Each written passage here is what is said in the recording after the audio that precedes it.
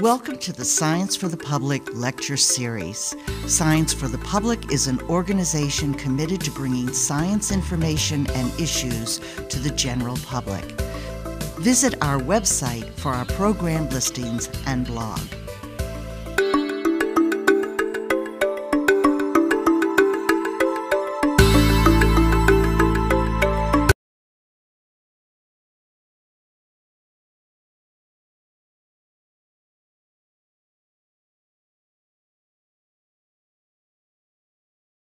So I was an undergraduate here at MIT and I majored in mechanical engineering. But throughout the whole time that I was an undergraduate, I knew that I wanted to do international development work. I had gone to India as a young child with my family, and I think just as a young kid, it struck me that there were a lot of children in the world who, didn't have enough to eat, didn't have enough, to live healthy lives. And so I think from a very early age, it just it struck me that I wanted to do something about it. So what I did was, while I was, my sort of career goal as an undergraduate here was to join the Peace Corps and to get started in international development work.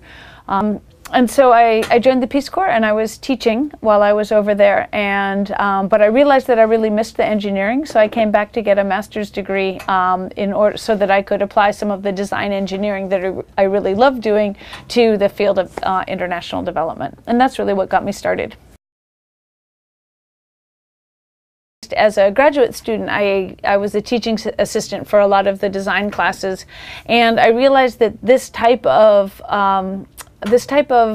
design challenge was perfect for students in that it was a good size, a good scope, and it also emphasized things that are really important.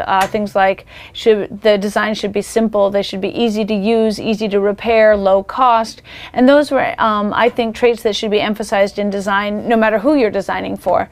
And so I really got interested in the idea of using these design projects as a vehicle for teaching design to MIT students, and that's sort of where things started. And I as a graduate student, I applied for some funding to teach a class that was about design for developing countries, and then that expanded a little bit where instead of just being in the classroom, we started traveling with the students, and this was still as a graduate student, a lot of it, and I felt like MIT could be doing more in this area, so I just sort of kept chinking away, and over time there was an evolution, and we now have 16 different classes, nearly 400 students going through the program.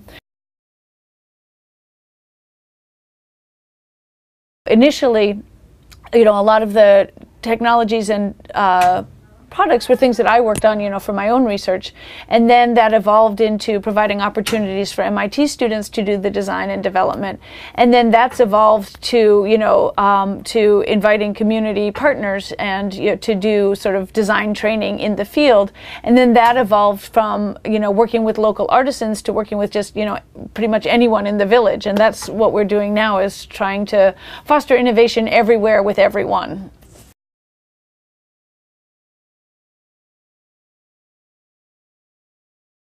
So D-Lab is sort of most generally about development, design, and dissemination, but a couple of other important things are dialogue and discovery. So the classes that we teach focus on those first three, and some focus on sort of development theory and practice, others are designing technologies, and others are about how do you disseminate those technologies. But we feel that underlying that, dialogue and discovery are really important, in that we want our students to talk to community partners and really learn from them and listen and work with them. And also we feel like it's important for them to discover things, to learn. If they're designing a water pump, they should know what it's like to carry water on their head. If they're designing a grain mill, they should know what it's like to grind grain in a mortar and pestle. And so we try to provide those experiences both in the classroom and in the lab. So we do a lot of hands-on experiential learning in class. We try to teach students what they need to know so that they have a good toolkit when they go into the field. So they all learn how to do water treatment and testing. They all learn how to do make charcoal from agricultural waste. They learn about 20 different agricultural processing technologies. But we also want them to, gain some empathy. So they'll, over the course of the semester, there'll be a week where they're living on $2 a day and trying to experience a little bit what it's like to live in, with just a lot of demands on limited resources. And so that's, I think, in a nutshell, what we really try to do is capture experiential learning, whether it be literally hands-on learning or whether it be, gaining empathy through experiences. And every exercise that we do, we try to think, can we make this more hands-on? Can we make it more experiential? And students, they like it. Right. I think that especially here at MIT, where so much is theoretical, it's nice to have some things that are more visceral.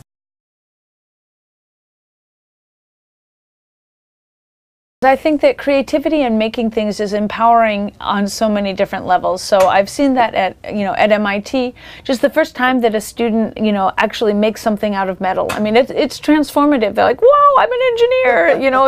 It's exciting, and we find the same thing in the field. And especially in situations where people have been forced into a very dependent situation, for them to all of a sudden be in a position where they can identify their need and then create the solution to it, not just ask for the solution, not receive the solution, but create the solution. That's really powerful. And so when we were working in northern Uganda, we were, a lot of people had warned us, don't be upset if people aren't very enthusiastic or whatever. And we found people were extremely enthusiastic. And I think it was partly because of this ability to take control over their future and to really enact the change for the things that they identified as problems. And so there was, it was really rewarding for us, because the degree to which our training sort of infiltrated other aspects of community life, where people were, they were being very proactive in not just in technology creation, but in creating institutions that allowed them to, to interact with each other, to purchase technologies, etc. So it was really engaging, and that was one of the things that really moved us in this direction of really trying to foster innovation at all levels. No matter what the educational background, no matter what the age, just it's a real tool to get people to believe that they can, make the change that is necessary for their lives to go in the direction they want. And the thing which is, I think, also really interesting is the majority of the technologies they develop are ones that allow them to earn income.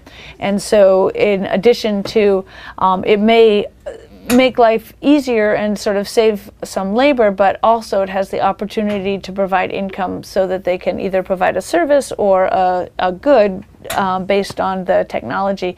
And that, of course, is great, because it provides sustainable livelihoods that, they've developed the technology themselves, they know how to fix it, they know how to adapt it, and it leads to some way that they can be earning money. Either, there's one young gentleman who's making rat traps these days, and he has 4 or 5 different designs of traps. These are the traps that Patrick made.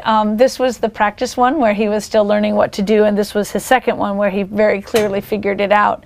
And the thing that was really interesting about this is that, so Patrick had seen these before and knew that he wanted to make rat traps, but there was no wire in his village. So what he did was he actually took an old car tire and burnt the rubber off of it and extracted the wire in order to make these traps. And he now has, I think, 3 or 4 different designs, not just this type, but other types as well. And in an area where rats probably, they probably eat between 20 and 25% of the stored grain, it's a concern. I'm a vegetarian and kind of wish they weren't killing rats, but I understand why they need to. And but I think that this is just sort of indicative of the type of thing that happens, is that there's a need.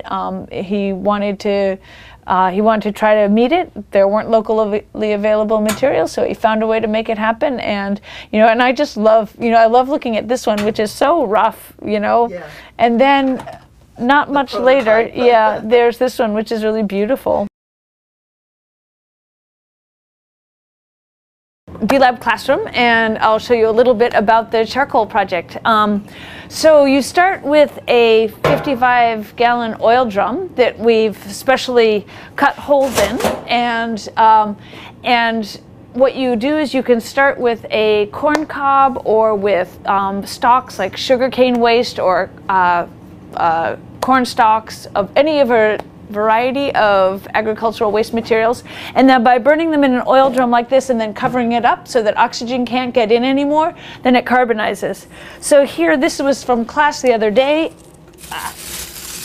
and you can see this is corn cobs that we carbonized, so they're fully made into charcoal. But these are pretty lightweight, and so we would need to crush them and form them into briquettes in order for them to burn properly. These are some of the technologies that we developed for doing that.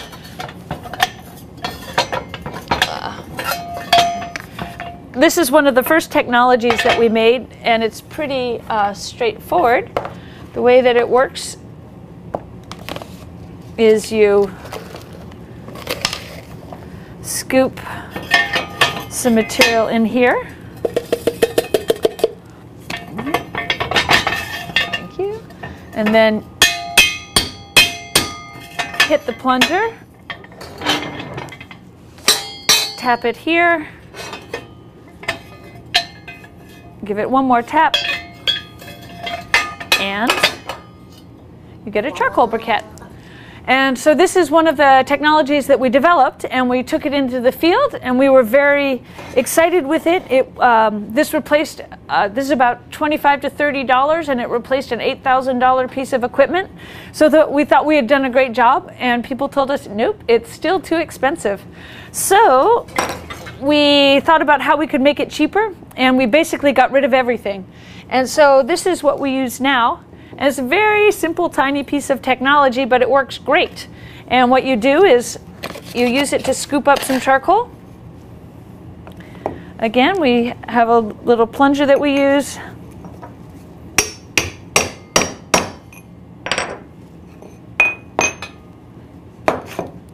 And again, here's the briquette.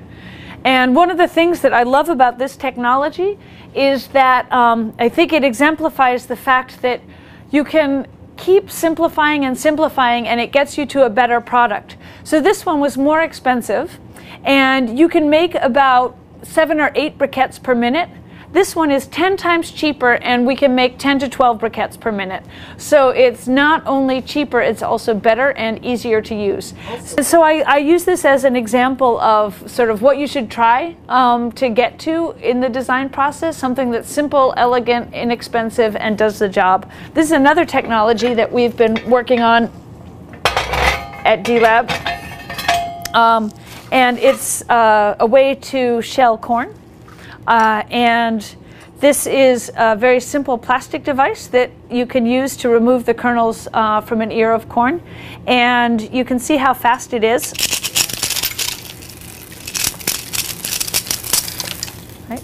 People love this device, but the problem is that you can't make this yourself, right? This is an injection molded piece of plastic. So what we've done is we've developed the tooling that allows you to make your own corn sheller. And so these are corn shellers that you can make out of sheet metal, so that you can use a small jig that we made, which is right here, in order to make that. But you can even use things like tin cans to make it. And so this is something that we'll often teach people how to make, and then they can come up with all sorts of different designs, which allows for the fast removal of kernels from a corn cob. Yes. Yeah.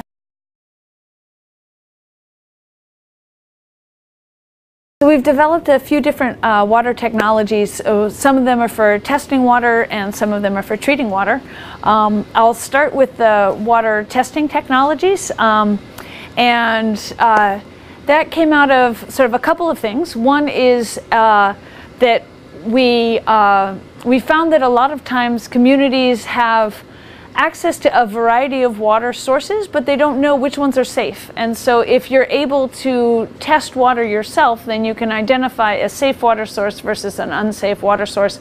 And multiple times we would be in communities where, I know one village in Uganda was being very careful about drinking the spring water from the mountains and using the shallow well water for washing, but it turned out that the shallow water was clean and the spring water was dirty, and that if they had just been able to know that, they would be able able to be drinking the safe water and washing with the less clean water.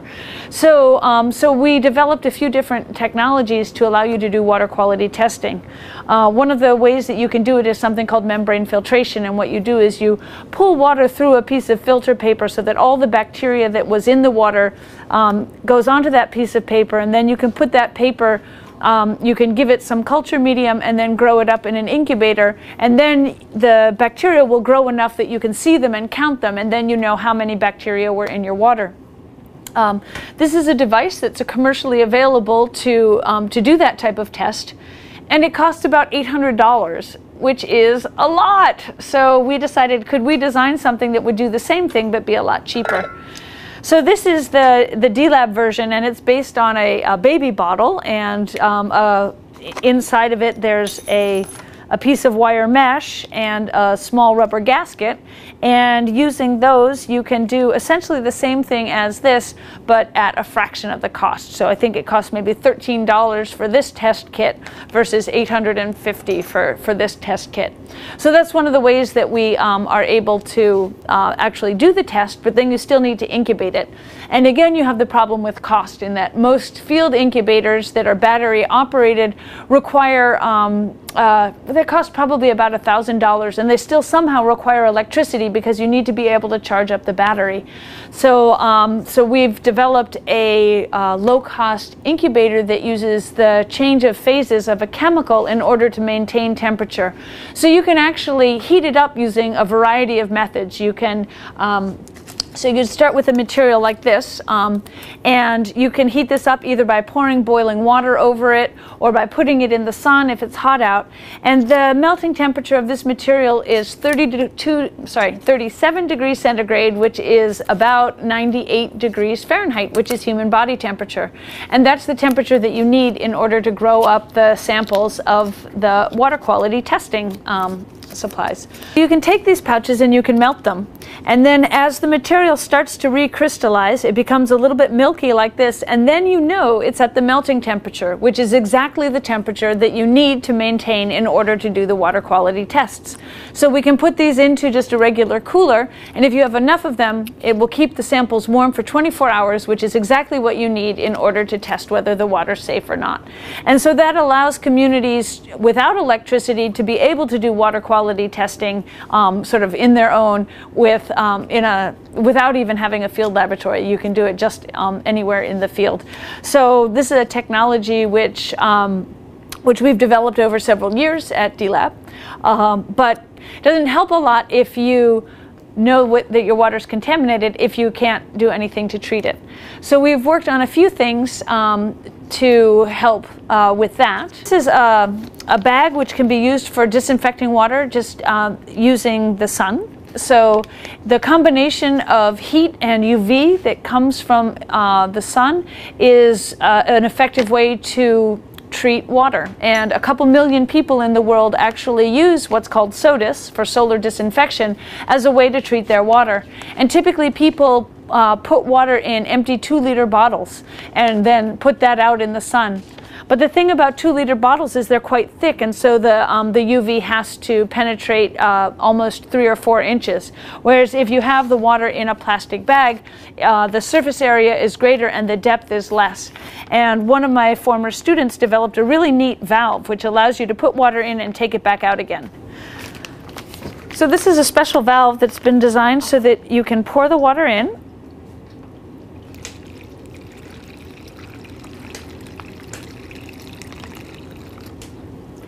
and then it seals.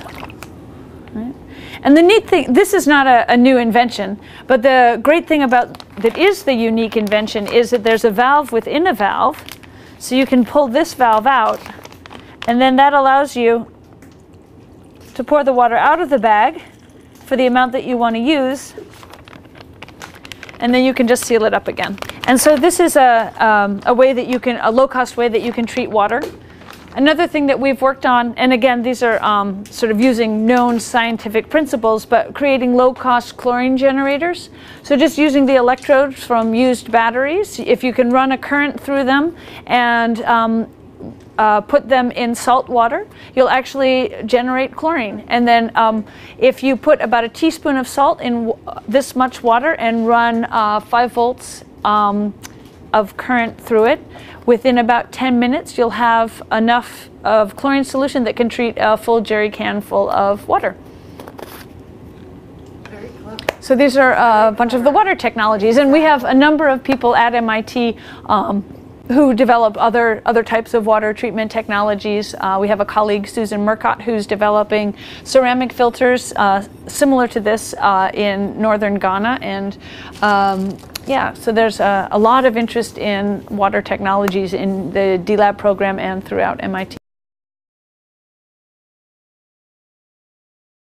So this is where we have some of the bigger technologies, and some of these are ones that students have developed, and some of them are things that we've collected from the field.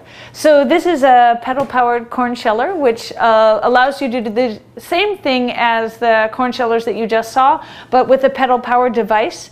And this device has existed for a while, so we didn't design this, but what the students did design is a great way to fit it on the back of a bicycle. And so that way you can actually ride the bicycle to the farm and process the corn at the farm. Yeah. Okay, so this can shell corn a lot faster than by hand, and yeah, and normally you would have a bag there that catches it. Some other pedal-powered things that students have designed. This is a portable pedal-powered washing machine. So inside here, there's a inner drum and an outer drum. The inner drum is made out of wood and twine, that's where you'd put the clothes, and then you can pour water and soap in, and then hop on board. And there's actually, you can change gears, so you can have a spin cycle as well as a rinse cycle. Let's see. This is a pedal-powered hacksaw, which was developed by our friend Bernard in Tanzania. And it's an amazing device. And Bernard is actually developing all sorts of pedal-powered tools for his workshop. So he's got a pedal-powered drill press, the hacksaw. He's looking at doing a grinder and some other things as well. This is an early prototype of a lever-powered wheelchair that was designed by a graduate student who is soon going to become a professor here at MIT. And right here we have a pedal-powered grain mill, which was designed by our friend Carlos in Guatemala. Oh, yes. So this is from Maya Pedal. It does change a lot of people's perceptions, especially, you know, women in the developing world aren't often the people who are making things with tools. And I remember we were talking to one woman just to sort of see some of the effects of the various workshops that we had done. And we asked, you know, if this chair were broken, would you be able to fix it? And she said, oh, of course. And then we asked, would you be able to do it before the training? Oh no, I feared the hammer, you know, and you know, she doesn't fear the hammer anymore. She's the person who makes these, you know, threshing tables, and if anyone wants to learn how to do it, they go and they talk to her.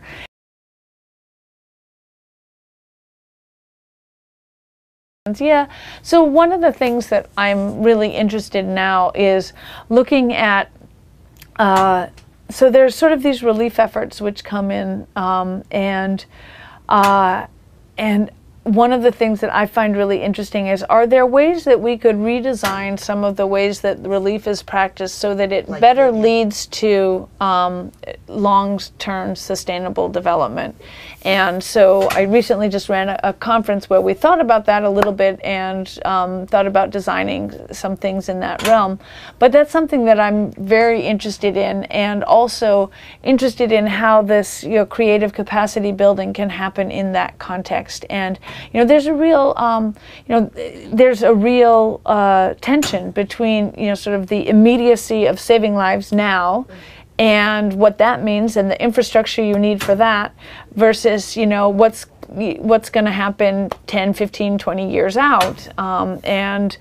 And I believe that there could be some clever things from a design and technology point of view that could make that transition a better transition. So that's an area that I'm particularly interested in. And then the other thing is I am I continue to be incredibly excited about the idea of, innovation and creativity being tools for development, and that we honor and appreciate that spark that's in everybody, and rather than sort of donating things, we find a way to sort of nurture that spark and have people create the things for their own well-being. Yeah.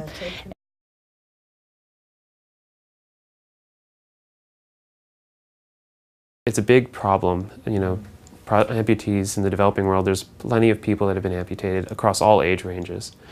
I want to approach the problem as a technological problem, and one where we can incorporate a lot of new technologies to find a way to make very low-cost, high-quality prostheses.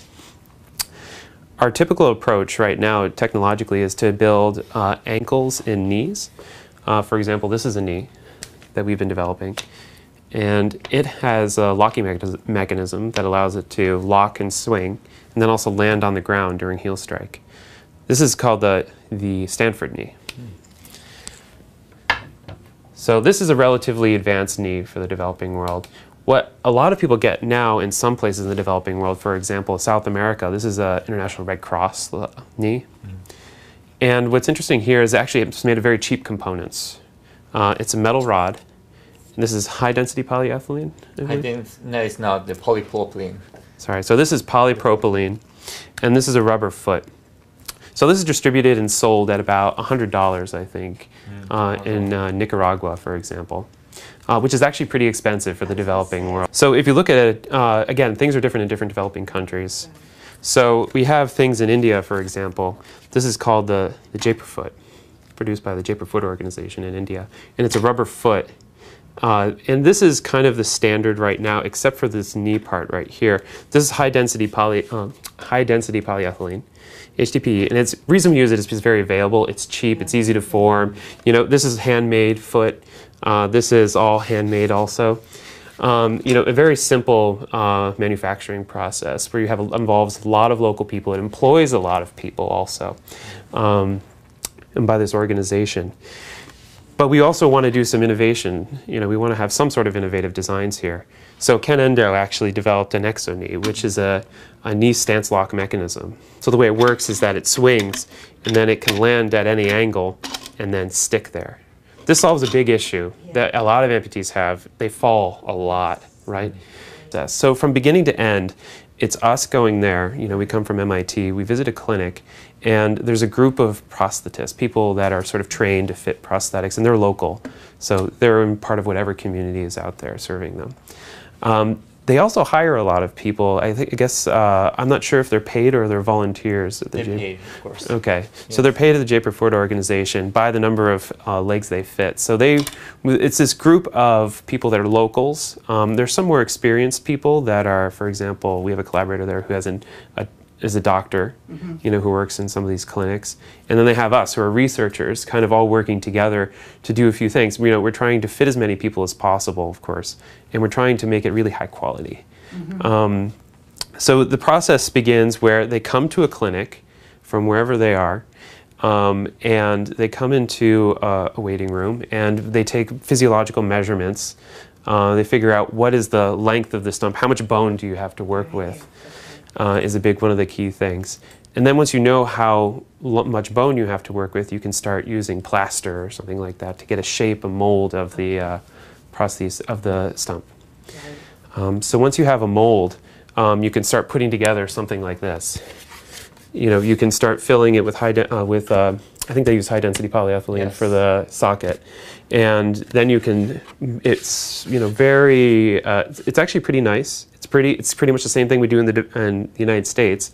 We use plaster also, and it's just a great material to work with, and it's readily available.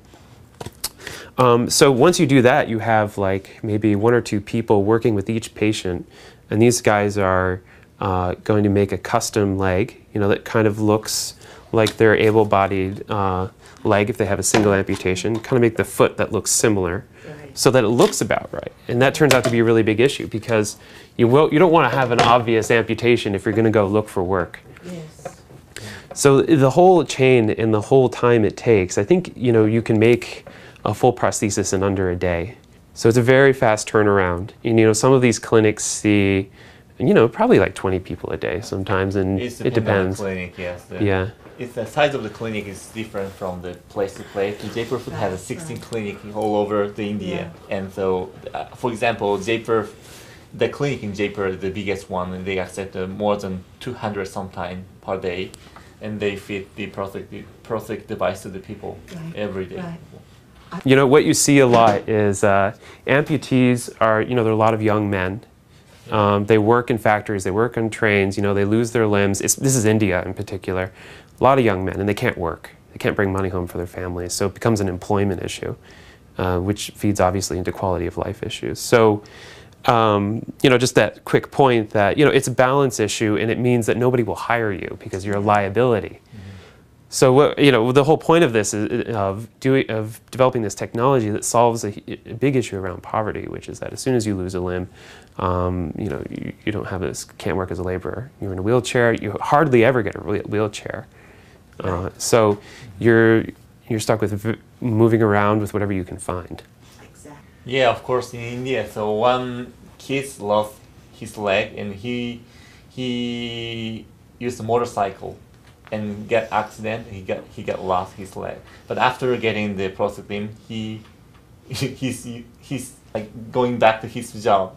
He's an entertainer using motorcycle. They're driving on the sphere cage inside it. Yes. Yeah, getting the money from the audience. Yeah, so this is extreme example, but that happened to the every kind of the field in India as well. Prosthetic is just technology.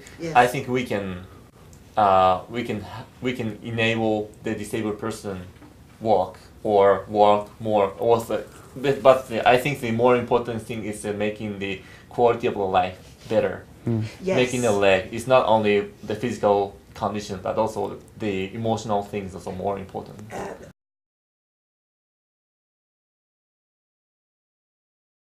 Right, we work with the Jaipur Foot Organization in India, and that's because they have a pretty well-established network and chain of clinics there. In other countries, the infrastructure is not nearly as well developed, and we have a collaboration with the National Rehabilitation Institute in Sierra Leone, where we want to set up a research lab there to figure out how to set up clinics where we can distribute prostheses.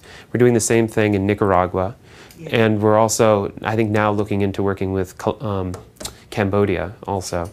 And the idea here is that our class that we've been teaching at D-Lab for a while allows us to build a lot of technology that we can turn into a platform and a framework that we can apply anywhere. And through these partnerships, you know, it has two obvious advantages. It gives us a source of funding, you know, some way to kind of get them on board too, you know, for their own population. And I think it's really important to develop that relationship. You know, you hear a lot about people going in and trying to, you know, affect change in developing countries and not getting very far because they're sort of forcing their will on people. By making them a partner, we can sort of improve the dissemination process. Right.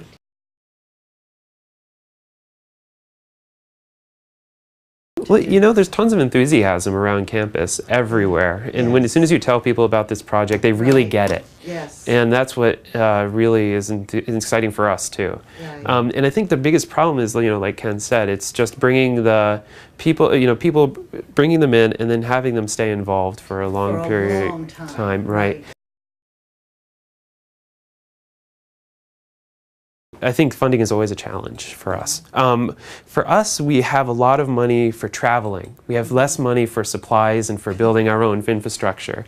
And I think that's one of the really ironic things, because traveling and making a good impression is only the beginning. Yeah. And I think there's this long-term sort of funding problem with what we're doing, where people need to fund more kind of as we develop.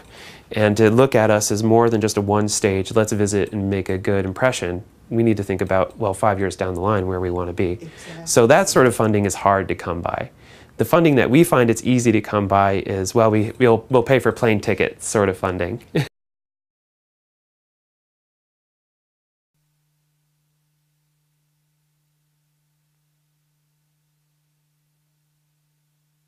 Hi, my name is Anna Young. I'm here with Innovations in International Health and D-Lab at MIT. We design medical technologies for developing countries, and actually with the people who are going to be using them, whether that's doctors, nurses, or patients. One of the interesting projects we have going on at the lab right now is a solar autoclave. You're looking at half of it. Solar autoclaves are used for sterilization of medical instruments in areas that don't have access to typical autoclaves, which require either a fuel source or electricity. So what we've done is decoupled the sterilization from the power supply. The reflector right here is the power supply, and we have a quadrant of 4 of those, and what sits right above it is just a regular pressure cooker that you can find anywhere in the world, insulated with fiberglass and inside of an orange paint bucket. So this works. We've been working with a women's cooperative, Las Mujeres Solares, the Solar Women in Nicaragua, on manufacturing. This reflector right here was actually made by Romualda and Reina. They're 2 members of the construction team from this cooperative that works on solar technologies, and they spent an afternoon with us building this and another set, and we're hoping that ideally a year or 2 from now they will actually be selling these in 2 clinics in Nicaragua as part of their technology, solar technology product line. So we're not only looking at, designing something that is intuitive for a nurse to use in rural areas, but also something that local labor and local groups can manufacture. This is Cool Comply. It is a solar-powered low-energy cooling device that allows multi-drug resistant tuberculosis patients in Ethiopia to keep their medication cold. This is Pazer, one of the 10 medications that a patient will be on if they have multi-drug resistant tuberculosis, and it needs to be refrigerated. What's happening now is people are either storing these at their neighbor's home and missing doses because they don't want to interrupt them late at night, or they're taking a month's salary to invest in a fridge. And the terrible part is the only thing that you'll see in the fridge is the Pazer medication when you go to visit. So Dr. Chris Olson at Mass General Hospital approached us and said, what can we do? What sort of a technology can we develop that will address this and help patients? So this is a cooling device. It uses thermoelectric coolers on the inside and has a dispensing mechanism for the medication to come out of. But along with actually cooling the medication, the device itself sends text messages every time it is being used. So doctors know when their patients are taking their medicine and what the temperature of the device is, so they can be sure that their patients are following the correct. So a really exciting project in our lab is MediKit, which is Medical Education Design and Invention Kits. And here we're not designing end solutions for patients and medical professionals, but we're actually designing a platform for them to invent their own solutions. So what you have, there's 7 different kits, and they're each an erector set for medical devices. So instead of getting an airplane or a car at the end of using it, you actually get a functioning medical device, stethoscope that will record to and send that information wirelessly. One of the kits that we have is the prosthetics kit. So what you're seeing right here is an agricultural prosthetic that a farmer in anywhere around the world can use as a cap over their regular prosthetic. So, if you can imagine if somebody in rural Nicaragua loses their arm, and instead of, you can't train them to be an accountant. They need to be able to earn their same livelihood. So what we've done, Jeff McLeod has designed, is this is a Coke bottle that's actually would be thermoformed to fit and around the prosthetic stump, and then you have this attachment which is secured on at the top. You can see that right there.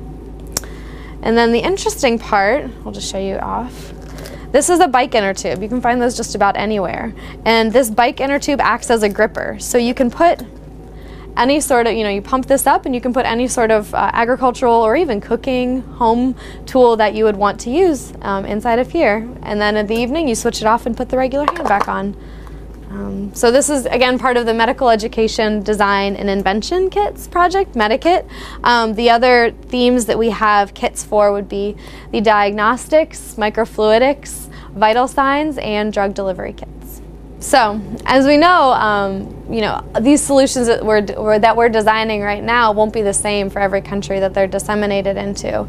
A lot of how we work is actually going and visiting the hospitals, clinics, and health centers in different parts of the world and interviewing and working with doctors or nurses there to see what their biggest struggles are. Sometimes people are sharing glucometers and they don't have access to a glucometer, so we look at how do you make a cheap colorimetric diagnostic reader. In Central America, where we do a lot of our work, asthma is a huge issue. So we've looked at how do you power a nebulizer using a bike pump or an alternative air supply. Whereas in most countries in Africa don't exactly have the same respiratory issues, and some of that has to do with the cooking styles. And so all of these things need to be taken into consideration when you're addressing the needs. And instead of reaching out to any list that you find online for the top 10 greatest health challenges, one of the most important things that you can do is actually go and visit these areas and talk to the people and see what are their pressing needs and what is keeping them up at night, and how are they struggling to care for patients, because there you're going to find the really interesting challenges that are worthwhile.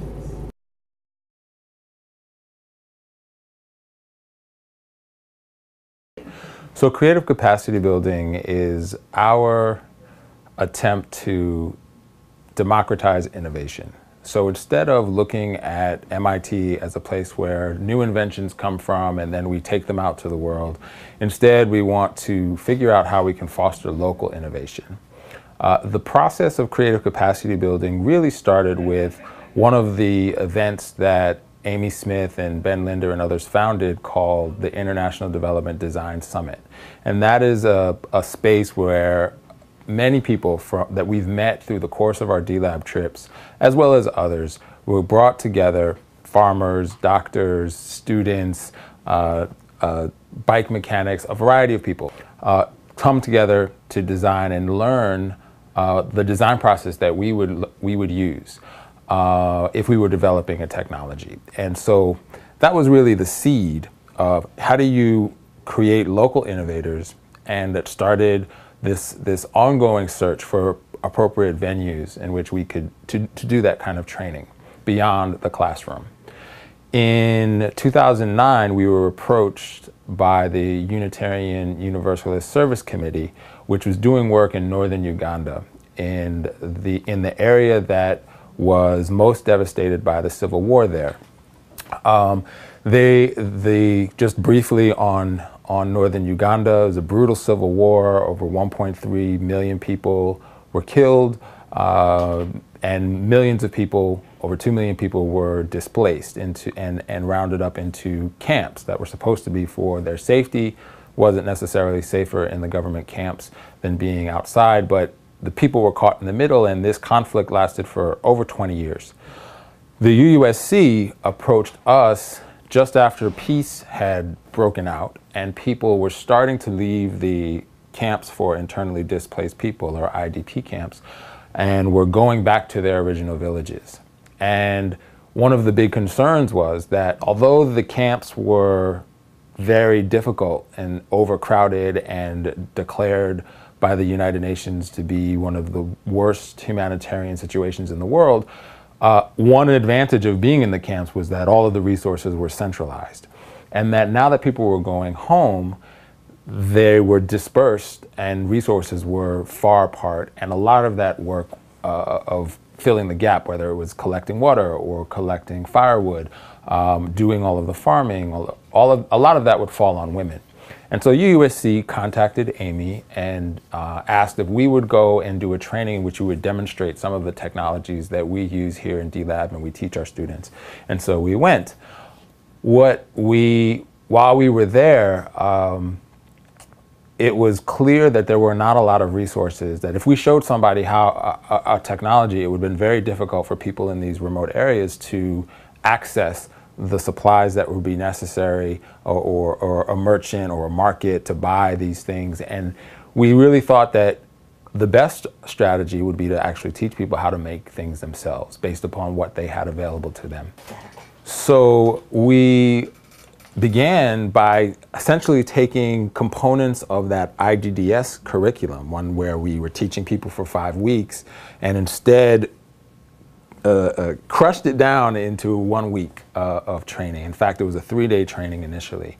And in that 3-day training, we taught people the basics of the design process. And so that's the origin of creative capacity building. The essential concept is that we may be quote unquote experts in the development of technology, but people who are farmers in rural communities are experts in farming. People who are women who are running their households are experts in running their households. We are not the experts in that.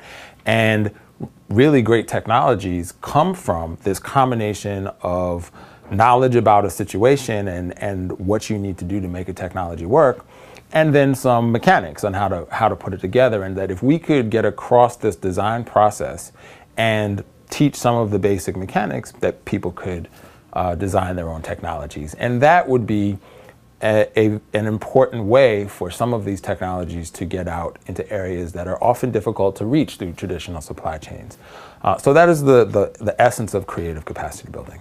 So what was very interesting about doing this work in an area where there was such devastation and there had been that international relief agencies and humanitarian organizations had been there for some time, was that we were told that we shouldn't expect very much. We were told that people would be passive, that people would be expecting us to just give them things, that people essentially were dependent on these agencies, and that even though we were all excited, we shouldn't have high expectations. And in fact, we found the complete opposite. When we began our trainings, people were enthusiastic. Ideas were coming from left and right, and people really loved the training. And in fact, as I said, on our first trip, we went to demonstrate technologies. It was the enthusiasm of people that made us on the spot commit to come back and to develop a new curriculum that would really focus on teaching. And so our experience was that people are hungry to not be dependent. People are hungry to be self-sufficient. People ache for the opportunity to contribute their knowledge, contribute their skills, to learn new skills, to be self-sufficient, as I said. So we definitely had a different experience than what people asked us, or rather prepared us for. And that's not to say that this is a panacea. This is there's very, very complicated dynamics in extreme poverty wherever you deal with it.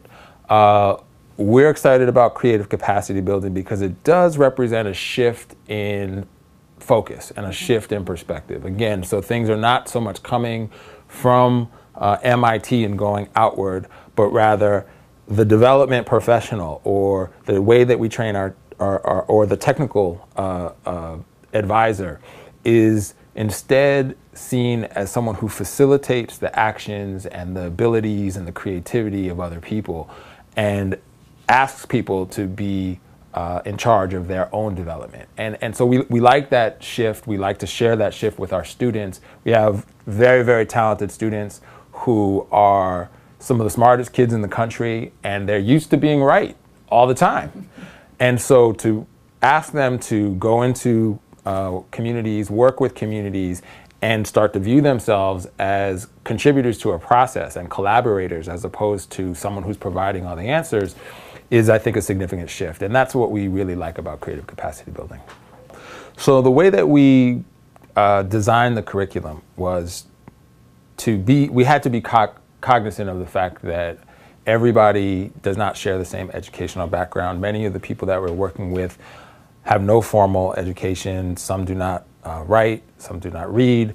And so it was very important that our curriculum be oral and that it be hands-on. Everything was done in translation. So Amy and I would speak whatever we were talking about in English, and then one of our interpreters from the organization that we partnered with, Caritas, would translate simultaneously or interpret simultaneously. And so it was the way that we designed a lot of the lessons was to have people use things that were familiar to them. Mm-hmm. An example of one way that we talked about the iterative design process was we used the charcoal press. And the charcoal press is, you saw Amy demonstrate the charcoal press. And you have the first 1 or 2 designs that we did, and we could show that in each step of the design process, essentially we started with the same problem, and that we went through the design process and we came up with a solution.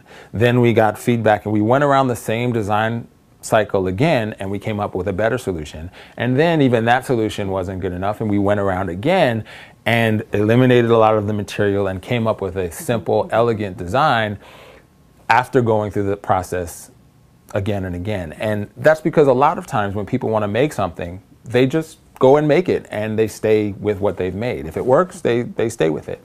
And so showing people with something that they could see and that they could touch and they can try out was a good way for us to explain that iterative design process. Another way that we try to give people an opportunity to go through the cycle, the entire cycle, but with very affordable materials, was we challenged people to balance a certain number of maize cobs or corn cobs 6 inches off the ground, only using 2 sheets of paper.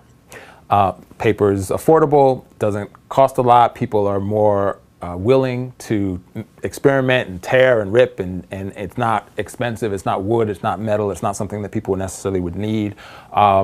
And this has become a fun and people are enthusiastic about, and it's a competition. How many maize cobs can I balance? And some group will get 10 or 13 or 15. One group got 23 and people are very excited and just on 2 sheets of paper. But in addition to it being fun, people are experimenting. People are trying different designs. People are thinking of lots of ideas and trying those out. And I think what's also significant is when you first explain it and you say, balance on 2 sheets of paper, people look at you like you're crazy. Right. And they say, well, how am I possibly going to do this? And so then when you move from that phase to seeing people actually balancing things on just 2 sheets of paper, you understand what's possible. You understand that you can initially think something's not going to work, and that going through a process can reveal things to you that you didn't know previously. And everything that we do in the training is a hands-on exercise. The challenges, so we don't just explain the process, but we also will give a design challenge at the beginning based upon something that people do in that community. So in one community, it was picking mangoes. So one team of 4 or 5 students, 4 or 5 participants would be challenged with designing a mango picker. And they would have to identify the problems that are associated with picking mangoes. So if you're just climbing trees or you're throwing rocks at it or things are falling on your head or dangerous, dirty, whatever the issues are, how does your design avoid or address those problems? Right? What are your design specifications? Right? We'll take something like design specifications and break it down to something very simple, like what is the problem and how is your machine going to address those problems? What do you need your machine to be able to do? Mango pickers, rice, groundnut threshers, so groundnuts or peanuts, taking them off the plant. Very simple devices that people can prototype relatively quickly. And so we provide these challenges, and in the course of the 3-day training, people will not only learn the process that and see the examples and learn about the technologies that we're showing them, but they'll also be designing their own. So by the end of the training, people have designed a prototype, and they can say, I've made this thing. And one of my favorite exercises is also Amy and I worked on a prototype for making peanut butter, essentially, sesame paste or peanut butter. And we used this particular prototype that we made in this phase where we ask people to give feedback and evaluate a technology, right? So user feedback phase of the design cycle. And frequently what will happen is people will look at this prototype and they'll like it, but then they'll quickly see it would be better if it had handles. It'll be more comfortable if you maybe lower it. A lot of the women will say, wait a minute, that's too high because we wear skirts. You'll get all kinds of feedback, and And then in that process, the community is seeing, wait a minute, this is the MIT design and we're making it better. And you, again, this principle that we are not the experts. You know what you need in your life, and all you need is a bit of a framework. And that's what creative capacity building is. It's a framework. And the last thing I'll say about creative capacity building is that it is, I think, an embodiment of how everything in here at D-Lab works as far as what we want, how we want to train our students to work with people. It's with. You're working with people, and you have to do so with respect. And it's not just lip service. Right. If you really respect people and you respect the fact that people can contribute to their own development and their own progress, then you have to develop a process that allows you to listen to people, that allows people to understand that you are very interested in their ideas, that gives them space to try things and experiment, the same things that we would do with any other kind of educational process. And that people understand that you're in it with them, that it's not an experiment on them, or you're not just giving something and going away, but that together you're trying to figure something out. And that is what we encourage our students to do, and that is a key principle in the way that we approach creative capacity building. And that applies whether you're working in Boston or whether you're working in Botswana. It does not matter. You have to work with people with respect, and that, we think, is critical to any kind of positive development.